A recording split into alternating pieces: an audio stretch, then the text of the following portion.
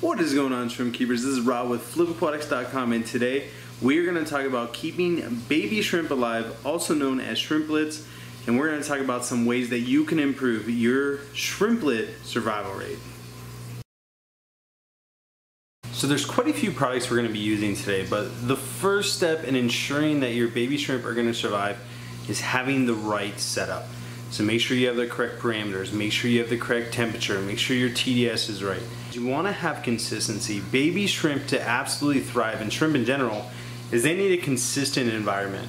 In this 480 gallon, I believe we set it up in the beginning of November. It is now May, towards the end of May, and we have yet to do a water change on this tank. Now that comes down to proper planing, proper maintenance, and ensuring that you're topping off the tank, that you are adding the proper minerals and everything back into the tank by fertilizer or by foods or proper mineral supplements, things like that, to ensure that your tank is stable. So again, we have not done a water change on this tank since November of 2018. It is now May of 2019, and this tank is absolutely thriving. And I don't want to encourage people not to do water changes, but what I do want to encourage people to do is do your research. So this tank took a lot of planning, it took a lot of execution, and everything we do on this was well thought out way in advance. So if you want to have the survival rate we've had and the success we've had, it all comes down to consistency and doing your homework. So make sure you're setting up the proper tank for the shrimp that you're getting, and that's how you're really going to ensure that the baby shrimp have a chance to live. But there's more that you can do, and that's what we're going to talk about today.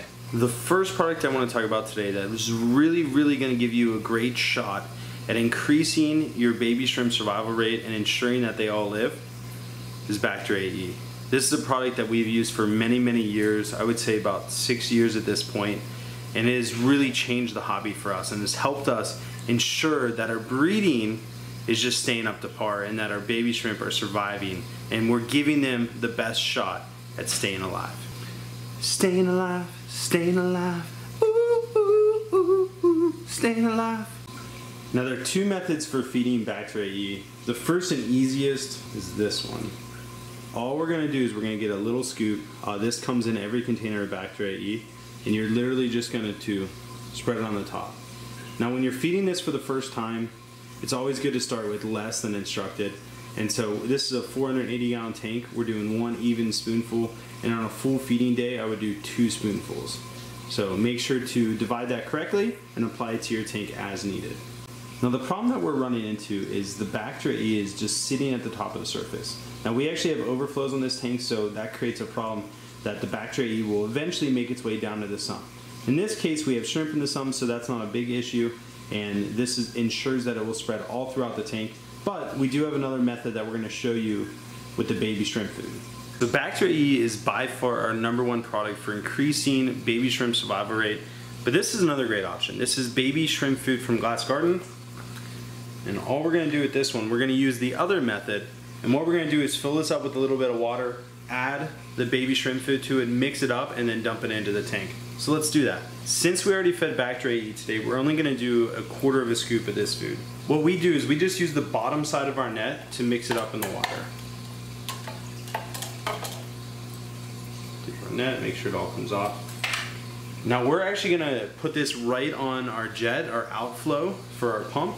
And what that's going to do is it's going to feed our bamboo shrimp in this tank. And it's also going to feed the baby shrimp, but the bamboo shrimp are the one we're focusing on with this food.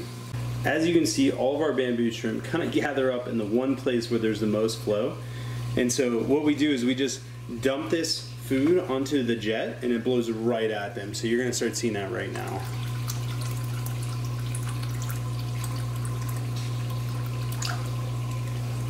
We'll wait a little bit, let them catch some food, and then add the rest in.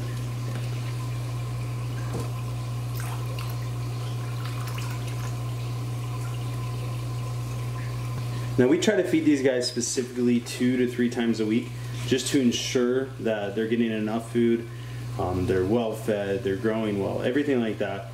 And by doing that, it also ensures that all the baby shrimp in the tank are getting plenty of food as well.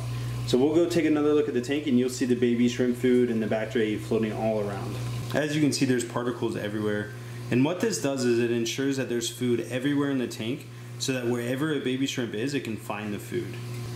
What you don't want is you don't want baby shrimp to have to fight with adults over the main food. So the adults will help eat this food, although it's going to be better to add in some solid food so that they're distracted, so that the baby shrimp can find as much food as they need before the adults start finding it again. So to ensure that this works, we're going to feed some other foods just to bring the adults all together. If you guys like seeing these 480-gallon update videos and a little bit of information as far as keeping shrimp alive and things like that, drop a comment down below and I'll make you a deal. If we reach 500 likes on this video, I'll post another video on the 480-gallon next week. Now this is a pretty high flow area in the tank, that's why the substrate's pretty disturbed. And you could just see all the adult shrimp coming out looking for the food and wondering where it is. Now they're used to being fed pellets, so we're gonna go ahead and give them some pellets to see how quickly they attack it even after just getting fed Bacter AE and Shrimp Baby. So we just got done feeding Bacter AE and Shrimp Baby. There's still plenty of Bacter AE on the surface. There's tons of baby food floating around the water column. And again, those are two methods you could do. These both will drastically increase your baby shrimp survival rate. But with all foods, make sure you're not overfeeding. So start really small and gauge how much your shrimp are eating. To give the adults a little extra food and make sure that they're not eating all of the baby shrimp food, we are going to feed them shrimp dinner and also mineral junkie. These are going to ensure that all the shrimp are getting the proper nutritional value that they need, and we're going to see just how hungry they really are. Now the cool thing about shrimp dinner is they used to come in huge pellet forms and it just wasn't ideal for feeding. They've since rotated to a little form that is easy to break and can be broken into 3 sections for proper feeding. So we're gonna feed a couple pellets and see if they like this food. Now since we still have one more type of food to go, we're only gonna feed 4 pads today, and then we're gonna add in some mineral junkie just to give them a little extra boost.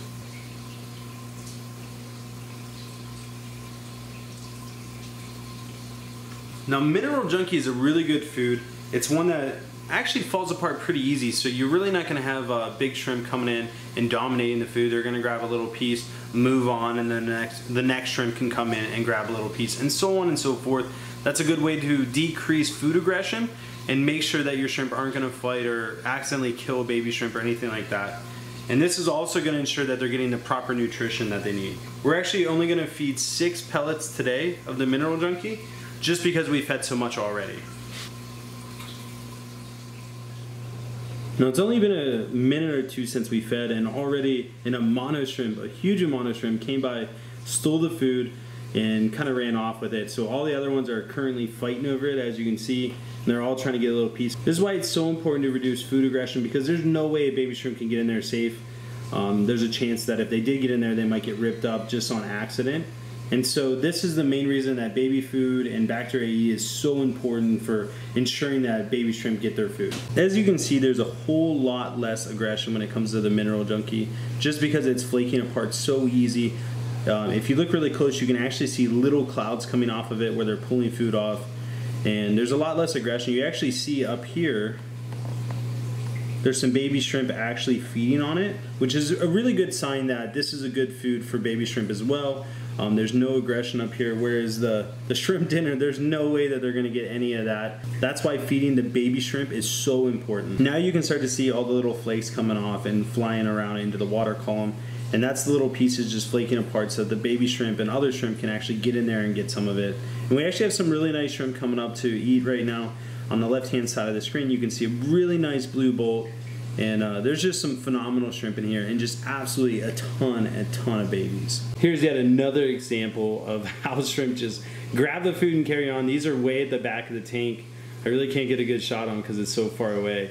But they just grabbed the shrimp dinner and just took off with it. So a mono shrimp are notorious for that. They really don't disturb the other shrimp. They just eat the algae like they should. But they do, whenever it comes to feeding, they grab the food, go wherever they want. With the mineral junkie, they're just not able to do that. It falls apart too easy, and they're just content just staying right where we put it. So if we look back down at the mineral junkie, you'll notice that the balls barely move. We're back at the original spot where we placed the mineral junkie, and you can see the pearls are still there, and no one's really taken off with them. Everyone's pretty content eating what they're eating, and it's all good. And this just shows you how much food these guys can eat and how many shrimp are truly in here, because we fed Bacter AE, Shrimp Baby, Shrimp Dinner, and now Mineral Junkie, and these guys are still eating like they've never eaten before. We're at the complete opposite side of the tank. This is about 2 or 3 feet away from where we fed. And this is how you know what you're doing is working, because here's a bunch of baby shrimp not going over to the hard food. They're searching around for the powdered food, and that's how you know these guys are going to grow and thrive and survive, because they're not having to compete for adults. So there are literally thousands of babies in here. They're all over the place, from the size of a juvenile all the way down to a very, very, very small baby about the size of an ant or smaller. There are shrimp of all sizes, and they are just growing and thriving in mass numbers. Just in case you've never seen a baby shrimp before, they are about the size of a BB. And so that's what this gravel is, about the size of a BB, about 3 millimeters or smaller. And there's a baby shrimp next to it. It's been about 15 minutes since we fed, and there's still Bacter AE on the surface. Again, this is not a problem for us because it'll eventually make its way down to the sump. Now, if we had an air bubbler or an air stone in here or something like that that had tons of surface agitation, it would clear this up a lot quicker.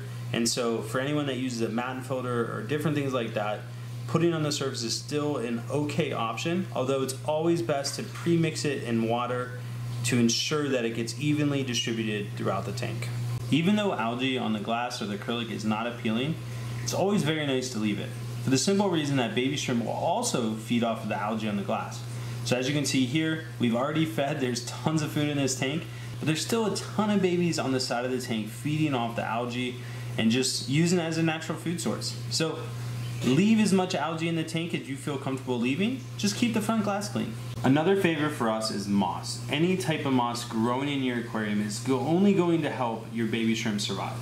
It's only going to increase their survival rate. There's tons of places for them to hide in there. It's a good source for microorganisms and also for just food particles floating through the water to get stuck in there. And so it creates really good feeding places for the shrimp, and it's just a great thing to have in your tank. It's very appealing on the eye, and luckily ours is doing phenomenal in this 480-gallon tank. It's been about 10 minutes since we fed, and you can see the Mineral Junkie is a huge hit. The shrimp are going crazy for it. They're still swarming to it, and they're just going crazy over it. So it's a great food. I highly recommend it. All the GlasGarten products I think are phenomenal. They do a really great job in Germany manufacturing quality products, from Bacter AE to Beta Glucan, which is now called Shrimp Fit, to Shrimp Dinner and Shrimp Baby, Mineral Junkie. All the products are really, really phenomenal quality products. And if you guys are interested, Flip Aquatics does carry them all. We have the lowest prices in the industry, so definitely feel free to check out the link below. If you find a cheaper price online, let us know and we'll match it. We want you guys to try this food and experience the success that we've experienced. I just want to wish all my subscribers and everyone watching a happy Memorial Day weekend. Thank you for all the veterans out there, for all the people that are active service. We really appreciate all that you're doing for this country. And a big shout out to all the families that have lost someone that sacrificed their life to have the country that we have today, to have the freedoms that we have. So thank you to all the fallen heroes. Thank you to all the military men out there today serving and retired. We appreciate you. Thank you guys so much. I hope you guys enjoyed this video. Make it a great weekend, and I'll talk with you guys soon. God bless.